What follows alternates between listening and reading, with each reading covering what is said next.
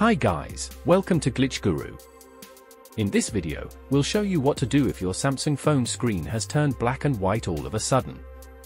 Before we get started, make sure you subscribe to the channel to show your support.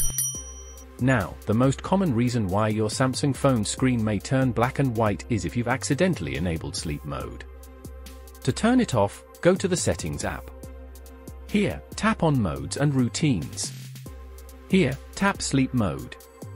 If it's on, you should see a blue Turn Off button here. Tap on it to turn it off. If this does not solve your problem, return to the Settings app. Now, scroll down and tap on Accessibility. Here, tap on Vision Enhancements. Then, scroll down and tap on Color Adjustment. Now, turn off the toggle at the top. That's it, your Samsung phone's display should return to normal after this. If you have any questions about this topic, feel free to leave them in the comments below. And remember to subscribe to Glitch Guru for more tips like this.